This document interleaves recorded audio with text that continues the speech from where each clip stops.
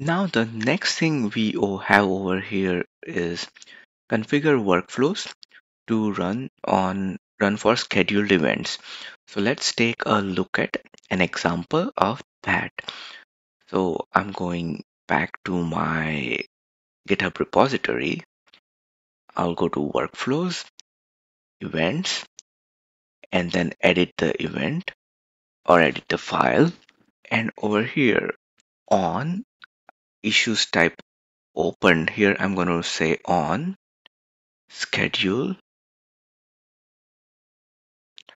and I'm going to specify schedule as cron, and then specify the cron expression.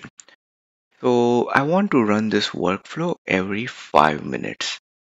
So I'm going to specify the expression for 5 minutes.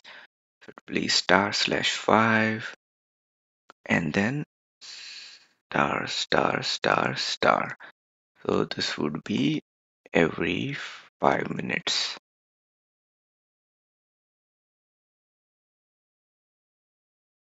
Now, one thing to notice here is in GitHub, the shortest interval you can run scheduled workflow is once every 5 minutes. So you cannot really say I want to run it every minute. It has to be every 5 minutes.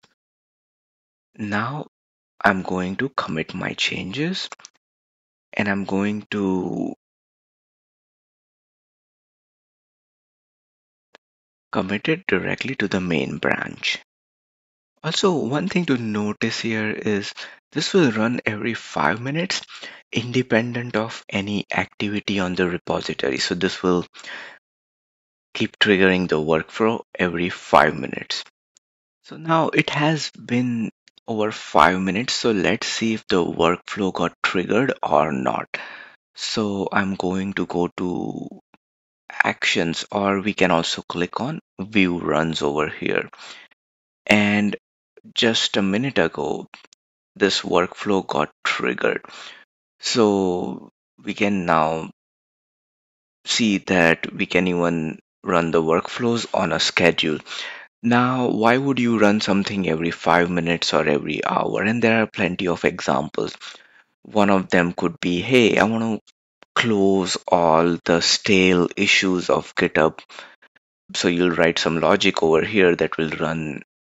You can run it every hour, every 24 hours. You want to close some stale issues or perform some tasks. So that's where you can use this event and on schedule. Now this will only run on a main branch.